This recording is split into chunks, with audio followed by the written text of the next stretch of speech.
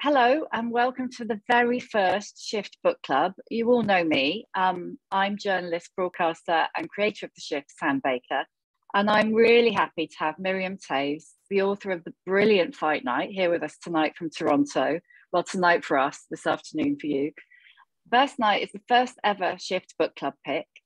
I picked it because it's hilarious, poignant depiction of three generations of women: the inimitable 9-year-old Swiv, her pregnant mum, and Grandma Elvira, equally inimitable, actually, and how they coexist, support, struggle, and fight together as their lives head towards huge change.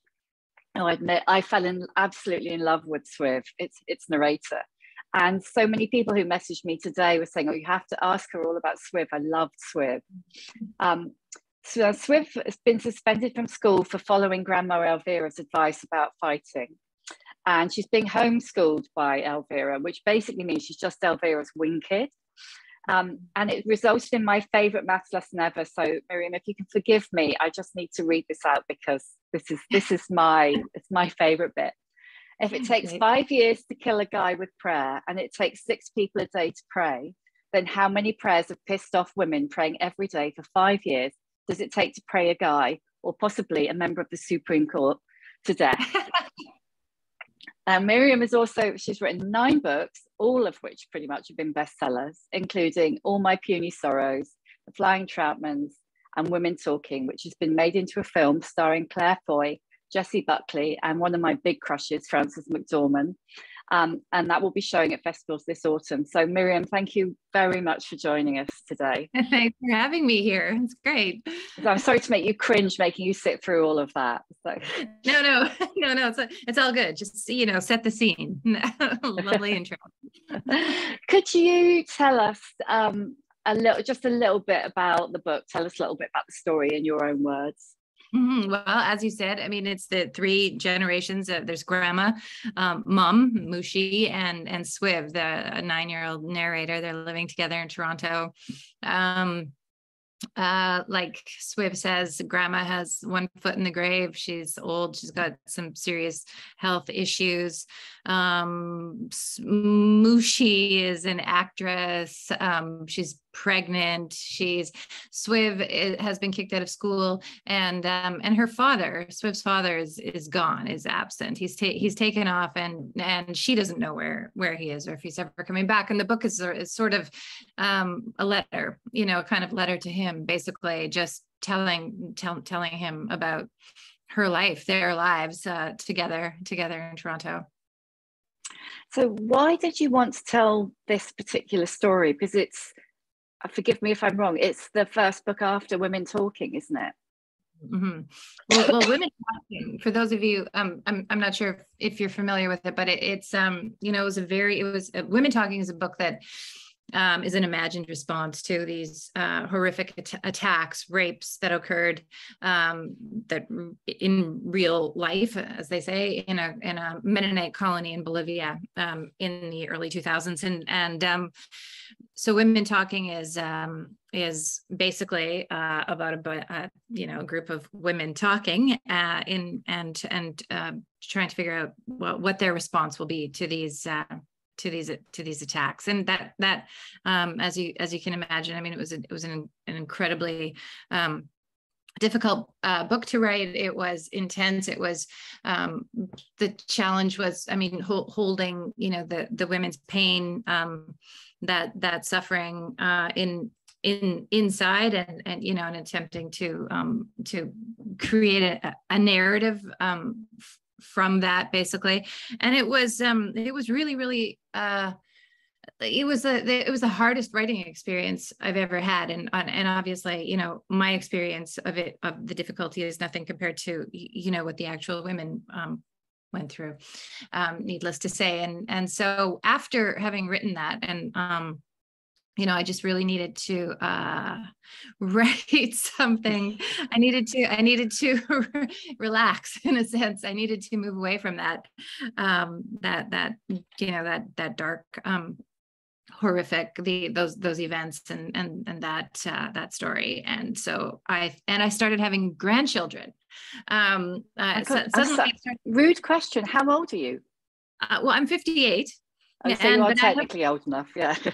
I am technically old enough, and I have 4 grandchildren now, and they came in quick succession. Oh my God. So my son had 2, and his partner had 2 girls, and then my daughter and her partner had 2 boys, and so they're all under the age of 4, and I wanted to write something for them. I really had them in mind. I was sort of becoming a grandmother makes you think, and yeah, it's a whole new role, and I wanted to write something for them, something that would make them laugh, something that would show them their great grandmother, my own mother, Elvira, who is basically the character of grandma in the book, what she's like, because she's not going to live forever. She's not going to be around probably in the lives of my grandchildren. And she is this incredible life force in our family, this rock, really, the center. And so I wanted to write about her, and I wanted to write about some of the stuff, the hard stuff that my family has gone through, because my grandchildren will have questions. When they get old enough, they'll say, who were these people? Who was this guy? And who was this woman? People in my family who have suffered, who have, there's been suicides and mental illness and, countless traumas. And so I wanted to sort of incorporate that into the book as well. So, and craft a kind of narrative around these types of things. That's the reason for writing Fight Night. Oh my God. It's like, where do we go after that? It's a rambling. No, it's just fascinating. It just throws up. You've just done that thing which is like an interviewer's nightmare, where you've done every single question, you like touched on them and then shot off. It's like, I apologize. Not at all. Maybe let's start with Swiv then, because she did seem to be, much as Grandma Elvira is amazing character, Swiv she really, I think she really got under the skin and into the hearts of everybody I've spoken to so far who's read it. Her voice is so strong. How did you get into the head of like a 9-year-old? Mm-hmm. Yeah, well, when I finally decided that yes, this was going to be a book written, from the point of view of a kid, I had to figure out, what age the kid would be. And I mean, I loved writing Swiv. I loved sort of, in a sense, becoming Swiv, during the course of writing the book. And I knew for me the age 9 was important, and of course the big challenge was getting that that voice right. 9, I just thought, okay, 9-year-old. I mean, she's still young enough to be very, naive. I mean, she's innocent. She's very squeamish and horrified by any talk, of the body and of bodily functions and sex and birth and all of that stuff that she, is horrified. And of course, her grandma and her mom, speak freely about it, and much to her mortification. And, but she's old enough to start to observe and to kind of ask questions and to, to understand the answers to these questions as well. And so, and I just remember myself at age 8, I felt like I was this kid. I just had the kind of the world by the tail, I thought, in my, I was free, I was happy, I was playful, I was filled with joy. Nothing bothered me. I was carefree. And then I turned 9 and something happened. I started, like I said, I started just kind of seeing what was going on around me and asking questions and feeling things and becoming a little bit more anxious. And, and Swiv too is, she's a very anxious kid. I mean, she's a messed up kid. Her dad has left. She's been kicked out of school. She's worried about her mother going crazy and killing herself. She's worried about her grandma dying. She's protective of this unborn sibling of hers, and she's trying to keep it all together. So she's a tough kid, but she's also extremely vulnerable, and I would say, anxious. Yeah, she's got that brilliant kid thing of just ask every question. Just, there's no off button except for you, like as you say, like the body scream thing. She's absolutely brilliant. Is she a little bit you?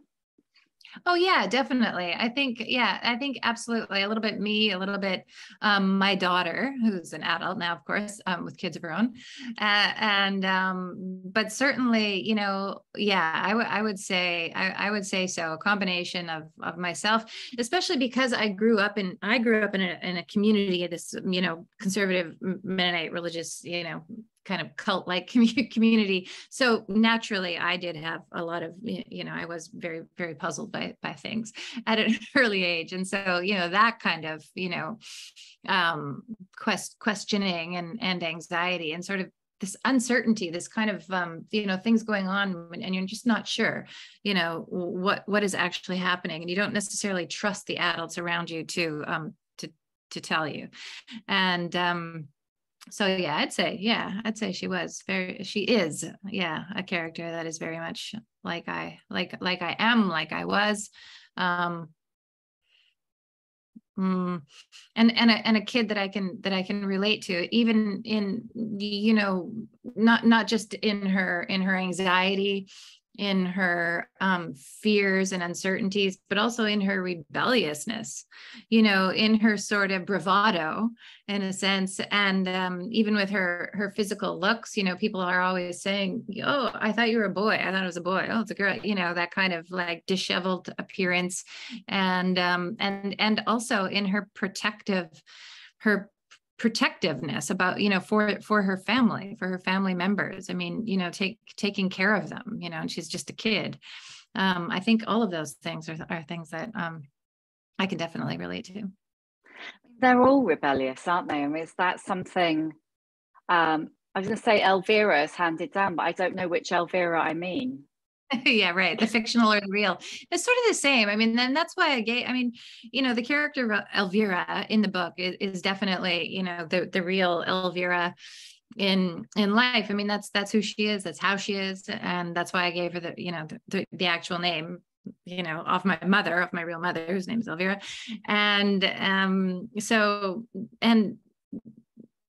yeah, and Elvira, grandma, is certainly attempting to teach Swiv, through her actions. She's attempting to show her, like how to live fearlessly, in a sense. She understands, she perceives Swiv's anxiety and fears, and she's attempting to console her, to comfort her, but also to show her how to go forward into the world, into life, with a type of courage and joy.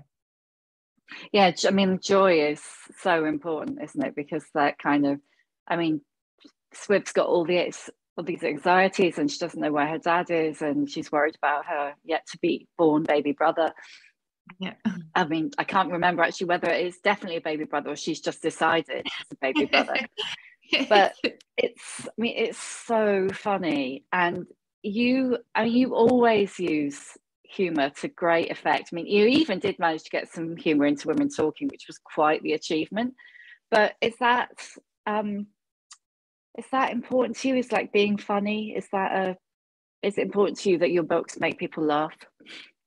No, it's not important to me that I'm funny or that my books make people laugh. Really, not at all. It's just simply a function of who I am and of how I see the world. I see the world, and if my books are just a representation of life, human life, the world, I see the world and people as ridiculous and comical and absurd and certainly tragic.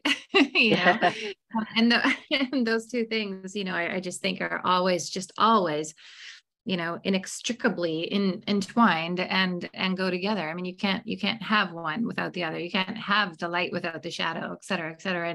And I think that also this was just the role that I was, I think from birth. I mean, considering the in my family, like basically the depression of my father, of my sister, the mental illness, my mother, trying to keep everything together. I came along, I was quite a bit younger, 6 years younger than my older sister, and I was sort of left to my own devices, very much like Swiv is left to my own devices, and sort of expected to kind of play a kind of clown role in the family. It was my most ardent, fervent desire. It was to make my father and my sister, for instance, laugh, because I know, especially when I got older and realized how much pain they were in, how much suffering they were experiencing, and despair. And that sort of from kind of day one was really, my role. And I think that's just been extended into life, into my writing. Again, writing this book with an attempt to make my grandchildren laugh. So your question was, is it important to me for people to laugh when they read my stuff? In this case, in Fight Night, yeah, I would say, yeah, actually, yes. I said no, but now that I've rumbled on about it long enough, change my answer. I mean, quite often when speak to when one speaks to fiction writers, the worst possible thing you can ask them is it based on you? Is it from your life? All those kind of questions. But you've made no bones about the fact that most of your writing is from your life, and so I don't feel like you're going to turn your camera off on me when we talk about that. But what was it that made me? I know you wrote one memoir. What has it made you write autofiction rather than, if you don't mind it being called autofiction, rather than memoir? Yeah.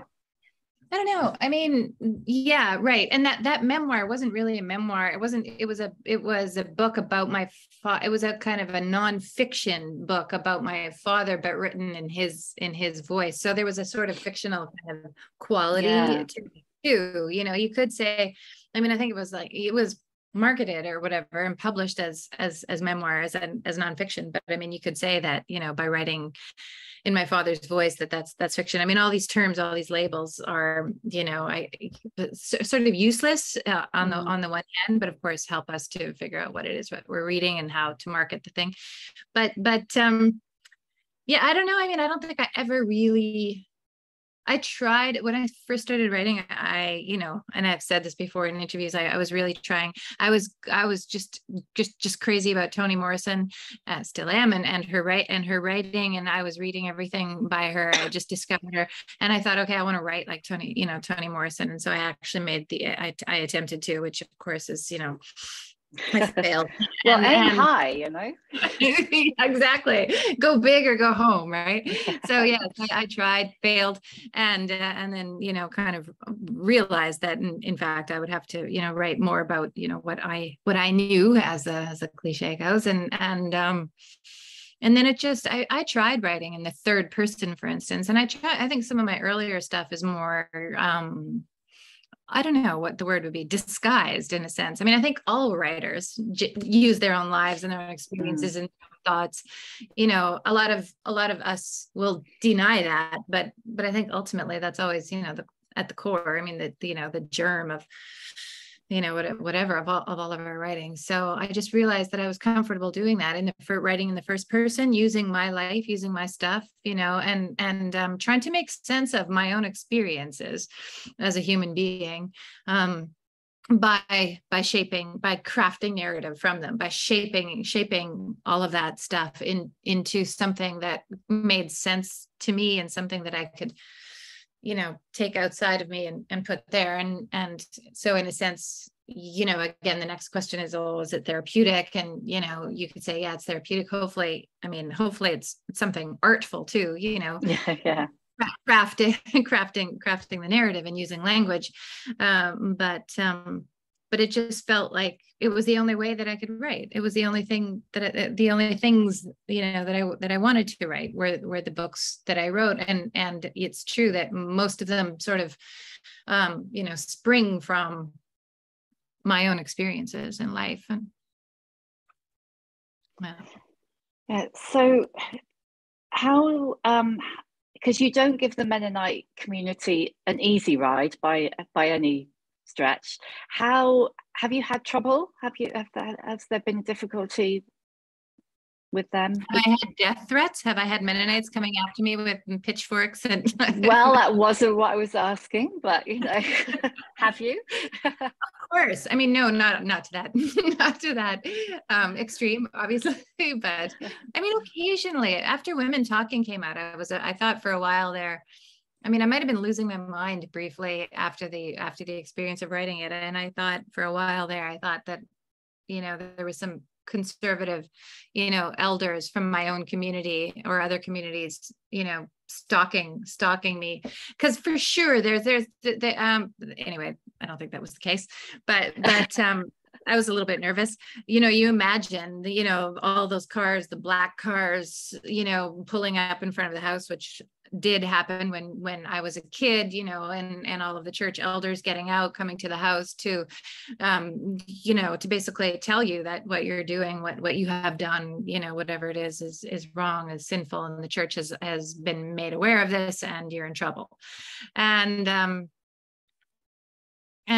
so that kind of disapproval is something that I've experienced all my life, and for the most part, it's a kind of a tight-lipped disapproval, a sort of silent condemnation of, me asking, who do I think I am? Why am I telling these stories? Why am I airing, this dirty laundry, for instance? Why am I not talking about the good things about being a Mennonite, which I think I do often, but it's I've received there's anger there, but really, there's far more support from the Mennonite community than condemnation, and even from some very, very conservative congregations, for instance, and colonies. Word coming out from these places, has been supportive, and I'm grateful, for that. And like I've been saying from the very beginning, that it's not the Mennonite people that I'm critical of. Mennonites, I'm a Mennonite, and the people I love most in this world are Mennonites, and I have fond memories of my Mennonite community, absolutely, and I miss it, and I think about it every single day. But it's that culture of control. It's that fundamentalism, the Mennonite, hierarchy, the patriarchy, the church, the power, the oppression of girls and women, especially in these communities, the silencing, the discipline, the punishment, the shame, all of these aspects, of the Mennonite culture, not the Mennonite faith. The Mennonite faith is in and of itself a beautiful thing. It's difficult to see where it's being practiced, but in theory, it's a beautiful thing. Well, and the whole, the control and fundamentalism that you refer to is hardly exclusive to that particular religion. Let's face it. I mean, what's happening now, in the States, but everywhere. I mean, there's in the UK, there's a whole strand of thought going, oh, it couldn't happen here. And you're like, well, it can happen there, it can happen here, Absolutely. Yeah. The fight's not over. Not by any stretch at all. So you've got, talking of fighting, you've got Grandma Elvira in your corner anyway. I do. Absolutely.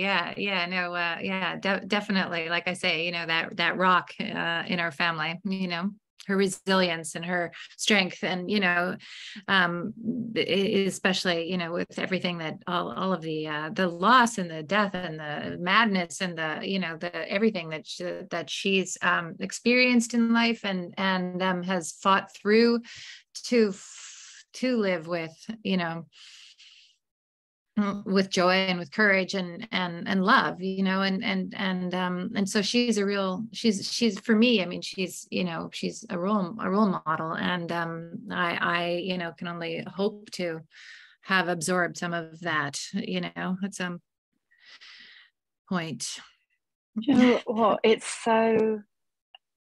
this is a gross generalization, but so often when you speak to writers, and I say that as a writer, about their mothers, it's like they're inspired by them, but in like the completely converse way to the one you've just described, certainly. The other character, of course, is the poor mum, who barely gets, we haven't even given her a little mention. But she does, because Swiv and Elvira are such incredible presences. She's almost not squeezed out, but she certainly doesn't get the airtime, because it just seems like there's just not quite enough room for her. Yeah, definitely. I mean, she's out there, she like, it is basically, the Swiv and Grandma show, because, mom Mushi is out there, trying to make a living, trying to, get work. She's pregnant. She's exhausted. She's also freaked out, just like Swiv is, she's lost her sister and father to suicide. Her husband, or at least the father of her kids, has taken off, and so she's under an incredible degree of stress and strain and pressure to sort of keep this whole thing going and to keep herself going. And she feels guilty as a mother. She feels guilty as a daughter. She feels that she's not doing enough for Elvira, for Swiv, for her unborn baby. She doesn't necessarily want to be pregnant. She feels guilty about that. She is afraid that she'll lose her mind, that this is something that she'll have inherited, some genetic thing. And I think that is something that people who understand, and who have lived with either themselves or, their loved ones with mental illness. I mean, that fear, that pervasive fear, is something real. So, yeah. And in a sense too, I mean, years ago when now here, there are 4 generations of people here in my family. We're all living together kind of under the same roof, more or less, which is kind of crazy, but good for the most part. But initially it was my mother, myself, and my daughter who moved to this house, so in a sense, I was kind of the Mushi character, if I'm thinking of those 3 generations and then applying them to the book, to Fight Night.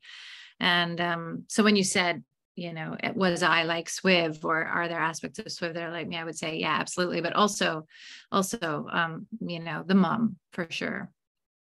Feeling kind of like, okay, having to, being in this, like you say, in this role of, just constant pressure to the life of a woman in her, middle age, you're doing everything. You're attempting to do everything and failing in your own mind at doing everything, and then feeling guilty about, not having done everything, but feeling the pressure. I mean, it's a difficult, crazy time, I think, in a woman's life, middle age. It's like a permanent state of underachieving and feeling bad about it. And feeling bad about it. Yeah, exactly. Yeah, it's so true. So do both of your kids and their partners and their children live with you, or just your daughter? No, my daughter and her partner and kids live on the 2nd floor of that bigger house, and my mother lives on the main floor of that bigger house that I'm pointing to out there. And then my partner and I had this tiny little laneway house built. It's really small so that we could move into it, and so that my daughter. So you could move out, basically. We moved out into the backyard, like a garden shed, a little bit bigger than that. And there's no way that my daughter and her partner could afford, I don't know if you know about Toronto, it's like London, it's like New York. I mean, there's just no way that young people, young families can afford to buy anything, and barely to rent around here, in this part of Toronto and in Toronto in general. So it's all worked out. We all take care of each other, and my mother right now has gone to Albany, New York on a road trip for a Scrabble tournament. So, oh my God. How Elvira of her. Elvira's gone. She's like, today the tournament starts, and my sister-in-law, my partner's sister, went with her. So they're both, doing the Scrabble tournament. Demon Scrabbler. Pardon? Demon Scrabble player. Did you ask? Sorry, you cut out a little bit. Is she a demon Scrabble player? Oh, my mom. Yeah, she's a total demon. I mean, she's super competitive. I mean, she's cutthroat, like she's spoken. She's and so my sister-in-law is my mother is my sister-in-law's mentor, really her kind of protege, and so they've gone to this tournament together, and my mother will be playing at a certain level, and my sister-in-law will be playing at the the very beginner level, and they stay in a hotel, there's going to be a lot of people there that my mom has known from over the years, these kind of professional Scrabble players, Oh my God. you can make you can make some money. You can make, a little bit of money sometimes, if you win. Oh God. And I bet it gets really like needly if you disagree about whether a word's a word. Oh yeah. I mean, these are official, it has to be in the Scrabble dictionary, in the sanctioned official Scrabble dictionary, and they're timed too, right? They have their clocks, and each player has only 20 minutes for their entire game. So you're timing yourself with every move, and yeah, no, it's intense. It's crazy. I've been to these tournaments with my mother, and I mean, she's just exhausted. I mean, she's almost 90 years old. She's just exhausted at the end of these things. God, she is incredible. What does she think of your portrayal of her? Was she flattered? Did she tell you what you got wrong? Yeah, I mean, she just laughs. And she's sort of like, oh my God, I can't believe you wrote, and she kind of loves it. But she definitely, is my biggest fan. And it's so funny because every few years when I have a book out, because for the most part, I mean, all she reads are whodunits. Now she is in a book club where she's expected to read all these sort of serious, books. And so she's going along with that because she likes the socializing part of it and the food. Yeah. So she'll, okay, I'll read some, Alexovich and, and that sort of thing. But for the most part, she reads whodunits. So when I have a book out, of course she'll read it, and sort of, but I can tell that it's sort of not a chore necessarily, but sort of oh, okay, she's used to it. I mean, I've been writing about her and she's been a kind of character in some way, form, in so much of my work that she's used to it. And I check in with her, and I check in with other members of my family too. I'll say like, hey, listen, how do you feel about all of this? Are you feeling, is this too close to home? Because I don't want to, I don't want to write anything that would be something that they wouldn't want made public, even though it is a fiction. So it's a kind of a challenge in that way, not digging too. Yeah. And does she cut her whodunits into sections? Yeah, she does. She used to do it a lot more. She used to do it a lot more so with her friend Doris, because, she and Doris would exchange whodunits all the time. And of course, they just had their little handbags, and they didn't have room for big, giant, heavy books. So yeah, they would slice them up and exchange, okay, you've read this one, here, I'll take this one. And just make them Reader's Digest size. Yeah. People are horrified by that. I think it's funny, but a lot of people are just horrified that, that they would carve up these books. Well, it's just practical, Exactly. I've seen you describe all of your novels as one big book. What do you mean by that? Yeah, I think just kind of one leads into the next. I think, again, it's just trying to keep up with this, again, my experiences as a human being, and sort of, again, shaping that into some kind of coherent narrative, some story. And I guess I've often felt, I wish I had more of an imagination and could attempt to do something. But yeah, really, I mean, I write about the same things over and over. I write about the same themes. I write about the same types of people.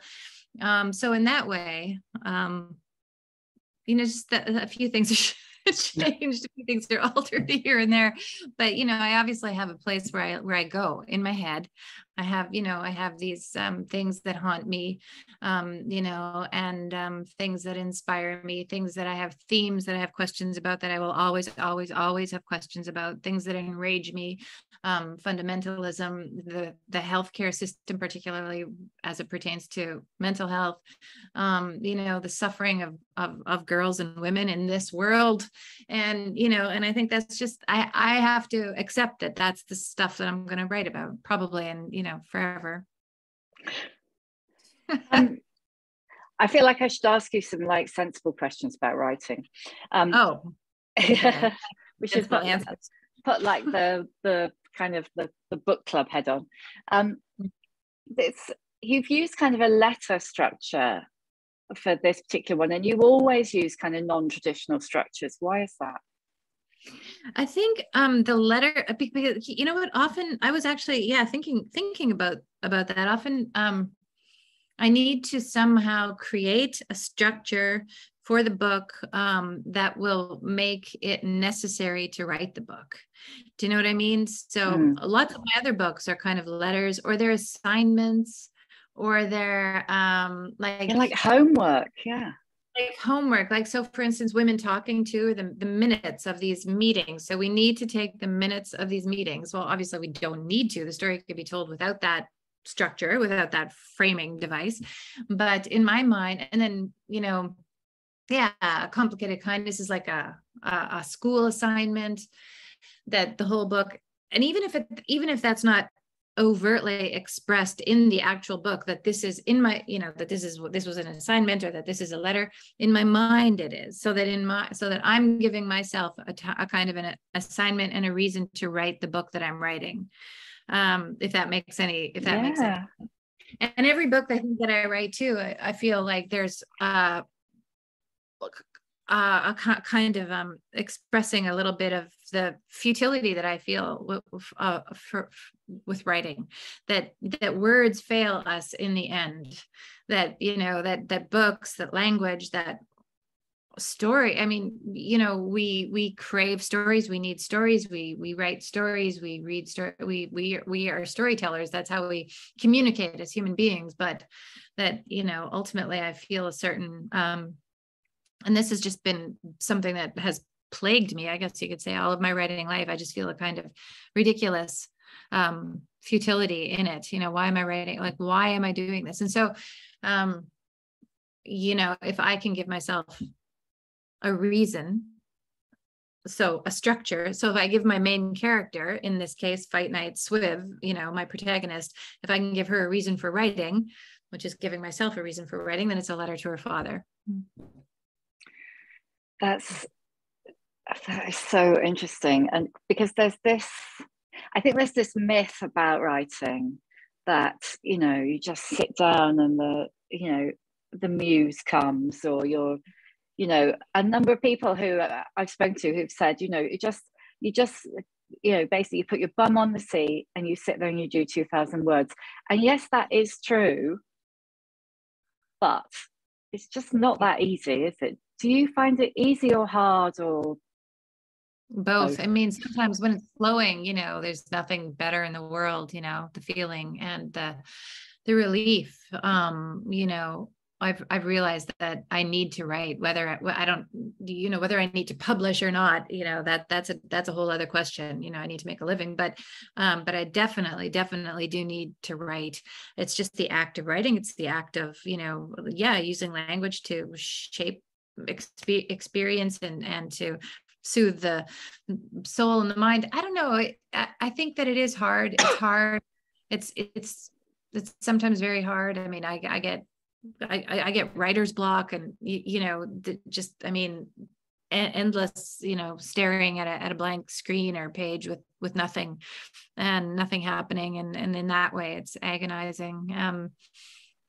But when it actually comes, and I think for me too, it's just giving myself permission. And maybe again, I mean, you know, that comes from, I mean, when I grew up, where I grew up, and when I grew up, we just weren't supposed to be doing this, particularly, you know, females, you know, girls, and, you know, writing thing, you know, I'm going to write something for you, and I'm going to, you know, you're going to read it, and you're going to, I mean, the vanity of that, you know, the subversiveness of that. I mean, it was just something that wasn't, I didn't even think that was a thing, you know, that a person could do. And so certain, and then, you know, the famous Alice Munro, you know, who do you think you are? I mean, who do you think you are writing? You know, why would you think that your story, you know, your experiences are something that, you know, are worthwhile to read, or would make any difference? You know, all of that doubt. I mean, I feel it all the time. And so I think to give oneself permission to do it is half the battle, or 90% of the battle. Yeah. Did any one person or one incident give you the impetus to write, or permission, if you like? Yeah. I mean, my father was a teacher. He was a school teacher, and he believed, deeply in reading and writing. And he would give me he would actually give me assignments when I was a kid. If I was bored, he'd say, well, why don't you write, half a page of whatever you want to write. And sometimes, most of the time I wouldn't do it. I would immediately find something better to do, but, Yeah. but sometimes I would do it, and he'd always mark it and pretend to be sort of poring over it and really thinking, and then inevitably give me an A or an A plus, So. It was just a shtick. I mean, I'm sure that, the writing was horrible, but it was, that happened early on in my life. And so, I knew that my father, even though he was a member of this, community, obviously, and a very devout member, and pious, he still, he believed, and he nurtured that in me. He believed in me and in the need and the necessity and the importance, the worth of writing something down. Are you tempted by other mediums, or is it about words on a page for you? Well, probably about 100 years ago, I would have loved to have had, rather have been a dancer, or maybe a rock star. Gone to Hollywood, and when I was fantasizing as a kid, certainly, my impression, the idea of being a writer, being at home with my, isn't the way I saw myself in the world as a kid and as a teenager. And I studied film studies. Actually, I had really wanted to make movies, but the reality of that just seemed so overwhelming and impossible. And so I don't know. I mean, I've tried to write other things, and even just so writing, but even just the novel. I mean, I've tried writing other things like poetry or short story or something like that. And these are specific art forms, and I think there's something about just the novel that is for me the natural thing. I can't do anything. Were you involved in the screenplay for Women Talking? No, not really. I mean, they had asked me if I wanted to write together with Sarah Polly, the writer and director, and I absolutely didn't. But she and she did an amazing job, and so I think, what do they have me listed as? Kind of whatever that consultant. Occasionally Sarah would have questions, and then we would talk. But no, I didn't do the writing. That sounds like my kind of screenwriting, I've got to say. Yeah, exactly. Yeah. So just for anybody listening, if you've got any questions, pop them in the chat box, and I'll ask Miriam. I can see yours there already, Tanya. What's your writing process? Are you a planner, or are you just a wing it person? Well, I'm a big planner. I think planning is, for me, the biggest kind of phase of the whole thing. I take just countless. I make notes and notes and notes and plan, and think, and sort of not mapping it out or anything like that. Because I like the freedom and the kind of messiness, for lack of a better term, of the novel to be able to meander and go wherever, which you can't do in a screenplay, really, just because there are time limits and budget restrictions. But it's the freedom of so I don't know. I mean, I do plan a lot. I fill notebooks with stuff, and with bits of bits of dialogue that I hear along the way, or characteristics or details and themes, and, things pertaining to the themes that I trying to circling around and around and around and around, and trying to get to the big question that is at the heart of, I think, everything that I write. And obviously I don't have any answers, but if I can at least identify the question, that's a start. And but I spend, and then the actual writing is it's a far less time actually than the planning generally. Yeah. And what was the critical question for Fight Night? Yeah, I think the critical question for Fight Night was, what is Swiv trying to say about her world? How does Swiv define her life?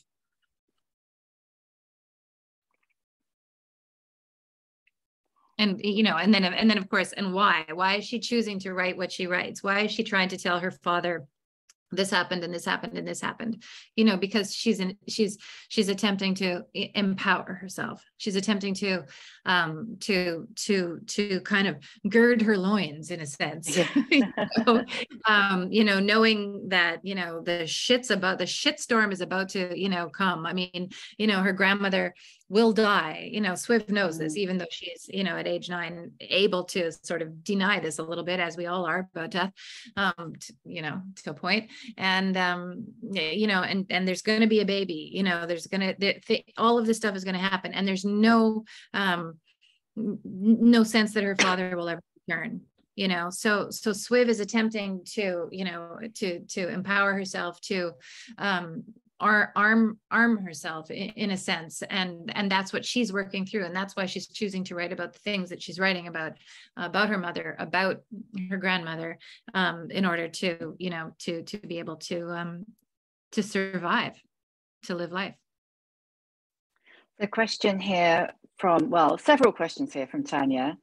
I'm not sure where to start with them all. I'm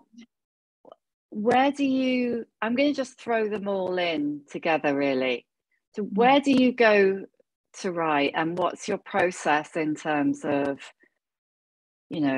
how do you write in the course of a day or a week or a time of day, that kind of thing? How do you structure your writing? I always write in the morning, and I have quite a sort of severe rituals, probably too strong a word, but get up, make coffee, read the newspaper, do the Sudoku. This has become an important part of my procrastination ritual, maybe. Sometimes I do the Wordle. These two things, the Sudoku and the Wordle. Anyway, kind of like focusing my thoughts, focusing. And then I start writing, and I'll write for my work here, where I am right now, here in the dining room. This is all one small room. Like I say, we're living in the garden shed, or I'll go upstairs. There's a little room there where I work. I always work at home. I'm always envious of people who can work in cafes and stuff like that, but I can't. And my family, all generations of them here, know that I'm working, and they don't bug me usually. And then I'll work for maybe, I don't know, 2 or 3 hours. You don't have one of those things like, I have to do this many words and I can't get up from this spot until I've done it, or anything like that? Sometimes I do, especially when I feel that I'm not getting anywhere. And especially towards the end of writing a book, I think, okay, like, let's just, like, I will set those word count limits on myself for sure, and try and meet them. And then sometimes, I'll make it really, really short. Like, okay, I just have to write 200 words today, like one, paragraph, basically, so that it's actually something that I can accomplish, because there's so good in setting these crazy expectations for yourself of like, oh yeah, I'm going to write 2,000 words today. I mean, you'll just feel like a failure at the end. I would anyway, because that's impossible for me. Yeah, totally setting yourself up for these unachievable goals every day. And Yeah. do you use anything? Like, are you one of those people who, and I can't remember the name of the software now. What's that software that everyone uses? Can you remember? You know, You the mean one with the, where they turn off the internet and all that, or oh, no. Do you use that? no? Freedom? No, Oh yeah, I don't no, either. I've heard of it. Yeah, I should No. probably. I don't know. Is it Scrivener? I think it's Scrivener, but that might be the screenwriters imposing their ideas onto the novel writers, you know, with Yeah, the digital post-it note things that you move around. I can't get my head around it, but some people swear by it. I can't do that. I don't do that. I mean, I've been doing this for a while, and I'm a little bit old now, and so I'm pretty old Yeah. school as well. And in fact, with editing, you know how with edits, a lot of people use like what is that called? Track changes, you know, in the Yeah. margins. Yeah, I don't even do it like that. My editor writes everything with a pencil on the pages, on the hard copy of the pages, and gives them to me, and then I Oh God. make changes, and then we go back and forth like that. And so, you know, I'm so grateful to her for doing this, because it's not how she prefers to work anymore. But I can't No, do but it anymore. you're the boss, you're the author. Yeah, exactly, that face. Yeah. We'll see. We'll see how long I can get away with that. Catherine has asked, when you draw so heavily from your own life, how do you decide where the boundaries are? Mm-hmm. Yeah, exactly. I mean, that is, and that's why I continue to check in with, you know, with my family. I mean, for instance, I haven't written a lot about, you know, my, well, first of all, I feel as though I'm writing with love, and with a type of honesty, in terms of like just, well, just that, or I mean, yeah, with love. I mean, you know, I generally, the characters in my book who are not lovable are not really people that I know.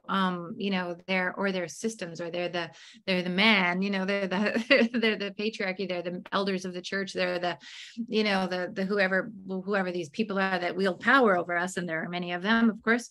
You know, and it's systems, and the individuals, though, you know, I hope that I'm portraying, you know, the kind of humanity that they, you know, inhabit, and that I'm writing them with love. And so, for instance, my kids, I think, you know, I don't think a lot of readers would be able to say, oh, I know exactly what her kids are like.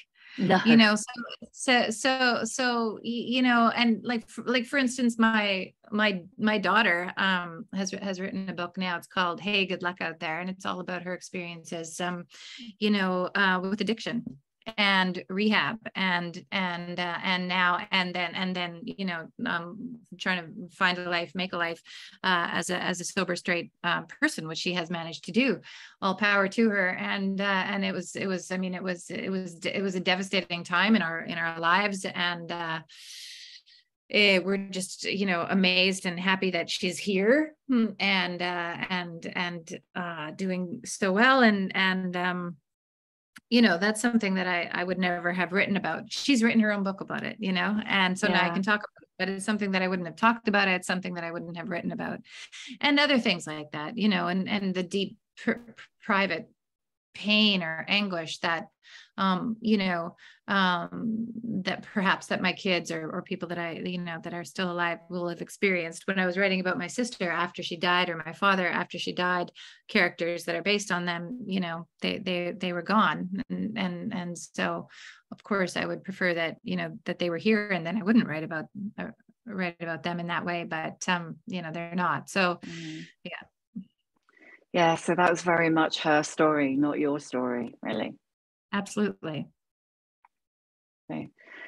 Catherine also asked if you're ever tempted to, I guess, wish fulfillment, if you're ever tempted to fix things that didn't work out in your fiction. Oh, you know what? That's an interesting question, because it's so funny what happens when I'm finished with a book, even though, you just like your whole body and mind and everything is so wrapped up in it when you're working on it and fixing and changing up to the last minute, just small things, phoning my editor late at night. Okay, we got to change, I got to put this comma here, not there. Just these small things that I obsess over. And I just like everything mean everything to me in that moment when it's finally done. When it's finished and it's off to the, and there's nothing that I can do anymore. I really stop thinking about it, really, other than when I'm, doing interviews like this or talking about it. I don't think, I can look at some of my earlier work, which I don't, but I could read some of my, but I think about it and I think, oh, wow. Okay. Yeah. It could be better. It could be worse, I guess, but definitely could be better. And there's always ways of improving and making something better. But I guess nothing would ever get finished if. No, you just be constantly editing and editing and editing and editing. Yeah. Elaine has asked, so you get up in the morning and you have your coffee and you do your Sudoku and you do your Wordle, and then you sit down and all of a sudden you're like 9 years old. How do you do that? How do you switch into that mindset? Yeah, I sometimes that's funny. Yeah, because it kind of sounds kind of psychotic, but it's sort of it's like playing a role in a sense, like and that is kind of why I'm, part of the reason why I made Mushi the mother and Fight Night an actress. It is kind of like you're playing a role. So I can become Swiv. I can become a 9-year-old and, but obviously only a part of me because I'm still having to, write the 9-year-old and not just be the 9-year-old. But it's I think, well, part of it, the beginnings are obviously very, very hard, and that is a sort of impossible situation where it's like, okay, I'm going to start the book as a 9-year-old protagonist, like, oh my god, the paralysis that comes from, like, that's very, very tough. But then once that's there, then when I open my computer after the coffee and the Sudoku and I see what is already there, and I do that old trick that one of the oldest tricks in the book is like, I'll stop writing every day in the middle of a scene. And so you do that? Yeah, literally stop in the middle. So yeah, there are a lot of tricks that I don't even bother with. People, advice that writers over the ages have imparted upon us, but that is one that I follow, and I find it really works. And so if I open my computer, I'm already there and in the middle of the scene. So then it's, it's a little bit easier than to morph into the 9-year-old. What's the worst bit for you? Is it that kind of when it's a blank page at the beginning, or is it, some people say, oh my god, the worst bit's 20,000 words. I hate that because it hasn't started yet. Or some people actually find it harder later on. For me, I hate that 20,000 word bit. What about you? Yeah, that's a good question. It's sort of like running a marathon, right? When do you hit that wall, and when does the energy lag, and the middle sag, and all of that stuff. That's a really interesting question, actually. I haven't certainly. Often this isn't necessarily answering the question, but often what happens to me in the course of writing is I'll write about 50 pages or 100 pages or something like that, banging it out, and then I'll think this is good. And then something will happen and I'll look at it again and I'll realize I'll actually know it's not good. This is not good. And I'll have to go back to the beginning and maybe I can salvage some of the things that I've already written, but essentially start again. And that's a thing that happens to me in the course of it, for sure. I always, when I get to the very end, I always need to go back to the beginning and write a little bit more at the beginning, because I'll tend to, just to get started, I'll sort of just start writing, knowing that it's not, really like necessarily, good writing, but just to get started. So then, and then I'll keep going to the end. So then I always have to go back to the beginning to fix it and to make it better. Then throughout the book I have to make it better, but it's Yeah, that 20,000 word. Yeah, that's a kind of like that. Yeah. Or yeah, when you've been doing it for so long and you realize, oh, wow, I've only got 20,000 words and I Yes, should, yeah. I'm only like, a quarter or a third of the way through this thing. And I've run out of things for my characters to do or to think or to say, like, maybe I should just write a short story, but it's too long for a short story. Yeah. What am I going to do? Or even Random, worse when you've done random 60,000. Even worse when you've done 60,000 words and they're still they still haven't left the house. It's like, yeah. Yeah, that connective tissue. Yeah, yeah, exactly. Yeah, she knows she has to go to a meeting, so it's like, okay, yeah, she puts her shoes on, she puts her jacket on, she unlocks the shoe. Why am I writing all? Yeah. Yeah. And just one last one. No pressure, but what next?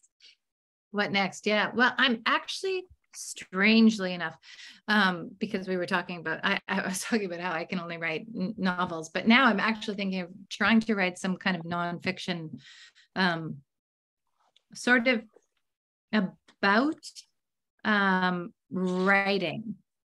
Like about writing, about what, this is just going to be a short little thing. And then I want to write a different novel after that. But just kind of what it means to me, like how it really has like really, genuinely, kept me alive. And so, and I talked a little bit about the futility often that I feel, and when it comes to writing, and sometimes when it comes to life itself. I mean, you have to, and just sort of my relationship with words and language, and but not done in any kind of heavy-handed way, and not done in a sort of educating. It's not like, oh, here's how you write, or here's but more in a sort of homage in a sense, and kind of like, why write, but this will just be a little pamphlet.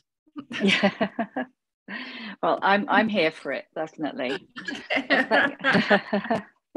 Thank you so much. I'm just going to give the book a big thing. Everybody who's here has already read this. Fight Night. It's absolutely brilliant. If you're watching on YouTube, now go away and buy it. And just a little quick word about the next book club for everybody who's here. July's book club is going to end in tears by Lisa Klausman. I'll be emailing over the weekend about that. So thank you so much, Miriam. You've been absolutely brilliant. Thank you for giving us all your time. Thank you. Well, thank you for having me on the program. Thanks a lot. Thank you. Bye.